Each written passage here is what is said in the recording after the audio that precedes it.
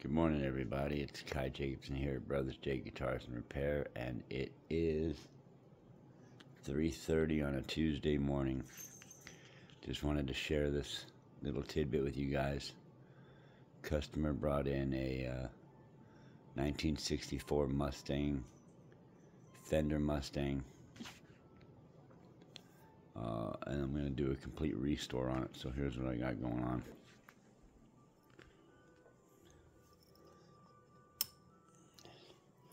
There's the neck, and I pulled all the frets yesterday and oiled the fretboard. So there's the neck. It's got some natural wear. Here's what I like.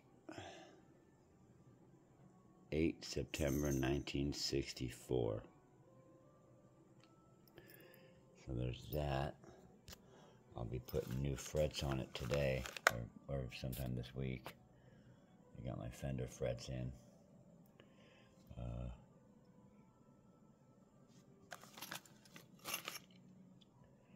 Hold on, I'll be right back. Okay, so there's that. I actually have to go and get a piece for that today. So, then over here is the case. Look at this case. It's all original. 1964. So there's the body, you guys. 1964 Fender Mustang. Yesterday I just got the switches going. This one wasn't working, and this one wasn't working all the way. I put new screws here all around the pick guard.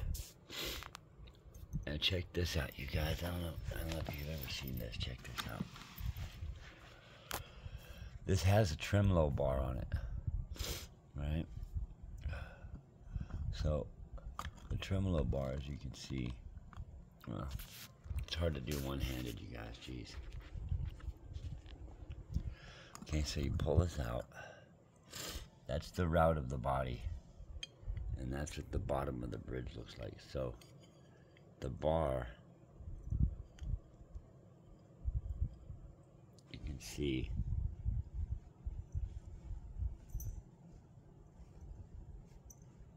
you know, it's crazy. What a crazy setup. So then that goes back in there, right?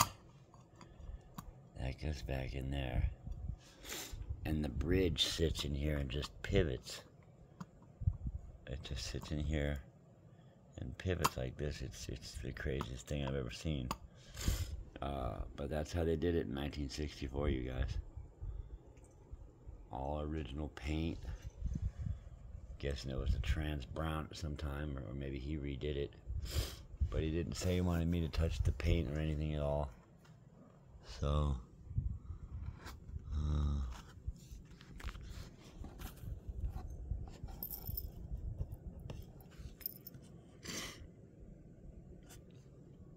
I'm wondering if I put that ding in there.